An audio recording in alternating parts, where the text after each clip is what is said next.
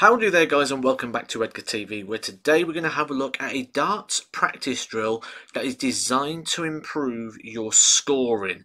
Now when we're looking at a drill, a practice drill, rather than a training drill, we need to make sure that the practice has the purpose and the intensity in order to get the outcome.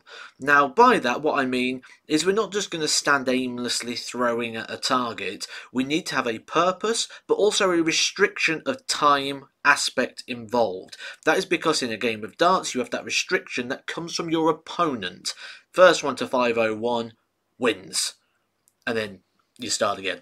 Now what this game's designed to do is this game is designed to use the big power scoring segments, the same scoring segments you would use in a game of cricket, the 20 through to the 15, but in a way that can grow and enhance as you go, but also challenge and pressurize the darts you're going to get at the scoring segments, because that's the difference. When you play a match, you throw at a treble 20 to try and score the points, and when you're practicing and throwing at a board at home, you're just throwing at the target. So that's what we need to do. We need to emphasize those points. And how this drill works is your first dart will be thrown at the 25 or the bullseye.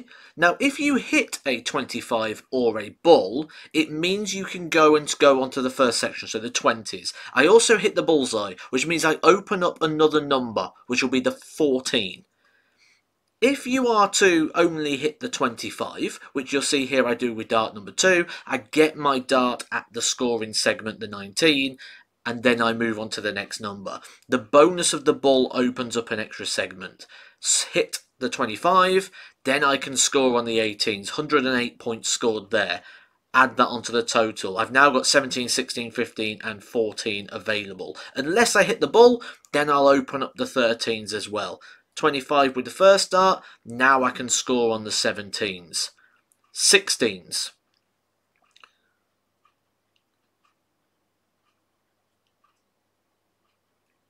And I hit the bullseye with the last dart. So that means I don't get the opportunity to score on the 16s now. I move on to the 15s because my chance on the 16s is gone. But because I hit the bull, I open up the 13s. I've hit the bull again. So again, I get to score on the 15s and I open up the 12s. So it's a double whammy. You hit the bull, you get to go on those power scores and try and rack up those points, but you also open up more segments on the board. This is something you can play on your own or against a partner. And I guarantee when you're playing against someone, you get that bullseye and open up a few more segments, things can get a little bit interesting. It's a game that's never over, which is the sort of drills that I like. Those sort of drills that keep the emphasis and that time on the focus. Some people like their smart goals. That is what this is sort of based around. So again, quick recap of the key points. You start 20 to 15. If you get a 25 or a bull, you can score. If you don't, you move to the next segment and you knock the segments off as you go. So you only get one visit to the board at each one of those segments. If you get a bullseye, you get to score and open up more of the board. So you get to play the game for longer and rack up a higher score. Now, if this game's a little bit tricky for you, you can simplify this in other ways to get you going to begin with. One of the ways is just simply the 25 and the bull will put you onto the scoring segment. So you'll see here, 25, now I can score on the 20s. Now, I will stay scoring on the 20s until I miss a 20 segment. So you'll see here, 20, so I get to stay on there, stay on the 20s, and I just get to keep racking up that score until I lose that line and come off the 20s. This will happen all the way around the board as well.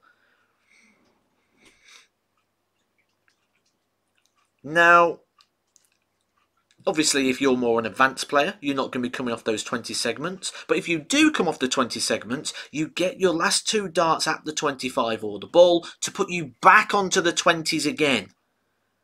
It's only when you miss your complete visit that you'll move to the next number. So again, now I get to just rack up the scores on those 20s until I either miss with the last dart or I don't get myself back on that segment on the bullseye. You just power score with that restriction, just keeping the dart straight. You see there, the last dart has come off the 20 line, so I now move off the 20s to the 19s. And to get onto the 19s, I need a 25 or a ball, and now I can stay on the 19s until I come off of that line. Same rule again, get back to the bullseye if you miss the 19s. Just run up those scores, just trying to stay on that power scoring segment, trying to keep those darts straight. So I come off, so I go back to the ball, I get the 25, I go back, I miss, now I move on to the 18s. So then now it's a 25 or a ball to the 18s. Ball will open me up the segment as with the full game. So if I hit the bullseye, I'm open up the 14s as well, and I get to stay on that number. So that's a little bit more simplified way of playing this. If you're finding the main game a little bit tricky or a bit quick pace, or you're just flying through it without putting scores on, stay on that segment until you come off it. Another little adaptation, and keeps that intensity, keeps you on that nice sort of power scoring track, and also utilising that bullseye as part of your practice drill. I have got the scores which you'll see on the thumbnail, and I've got people of different standards to play this game and drill, which is where I get those numbers from. But let me know what you're scoring. Let me know where you pitch yourself. What standard do you play your darts at? And put your scores down in the comment section below. Let's see what people are scoring at this. Go give it a go. Let me know what you think, and I'll catch you soon with some more Edgar TV. Edgar TV.